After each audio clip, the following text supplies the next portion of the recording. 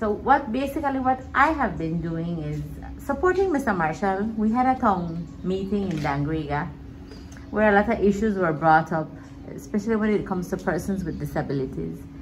The support that is needed, what is in place, but what's not working. So there are services in place, there are things going on, but they're not being effective. So we came to listen, we came to learn, because we have learned a lot over these days here. And it's incredible, the resources that are needed, the training that needs to be put in place, so that these officers in whatever area they're working in, whether it's in the Ministry of Education, the Ministry of Health, Human Development, training is super essential and it's needed.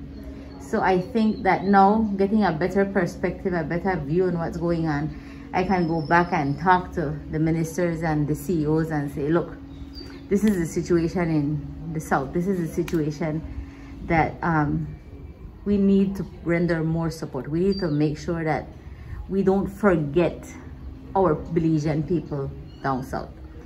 And so Mr. Marshall has taken his group to, what they're doing basically is to set up BABTA chapters. These are chapters that he wants to have in every district to support persons with disabilities.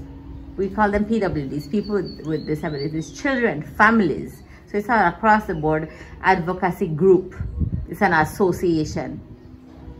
And of course that's my passion, but in my office, that's one of the focus areas.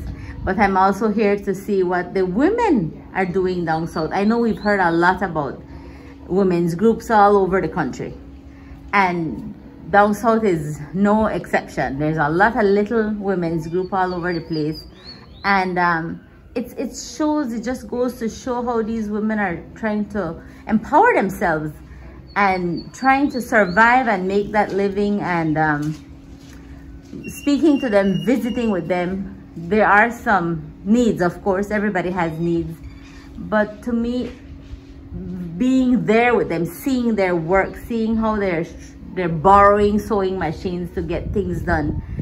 As a registered group, there is help out there. All they need to do is work together, collaboratively, and through advocacy, and even with proposal writing, funding can be done. People will not give you money if you don't have a project.